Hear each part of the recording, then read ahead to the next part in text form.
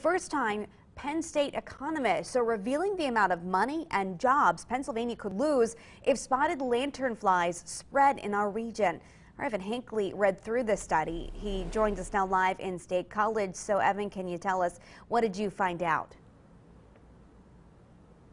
Well, good evening, Amanda. Current projections are showing that the state is losing $50 million and that up to 500 Pennsylvania workers could lose their jobs just as a result of the spotted lanternfly. Now, those numbers are concerning alone to many in the state, but those numbers also could get a lot worse.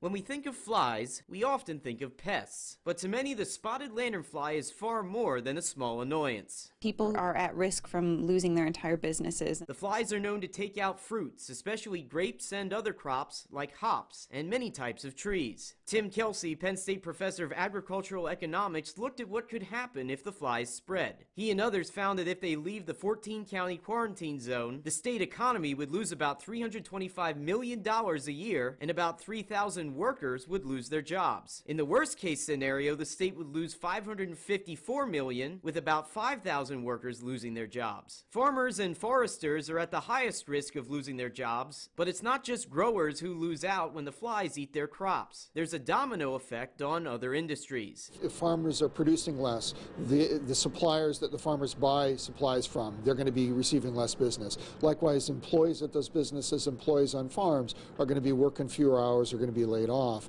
and so the impact of their spending as well. To backyard grape growers, to people with a vegetable garden, it really affects everybody. And Penn State researchers say that the cold weather will not be enough to kill the flies, adding that the polar vortex back in 2014, for example, was not powerful or cold enough to kill them off. On another note, Penn State researchers are currently working on a special spray that would, in effect, kill all the flies while not harming any other types of wildlife. Any types of publishments on that research is expected to come out in the next couple months. Reporting live here in State College, Evan Hinckley, WTAJ News.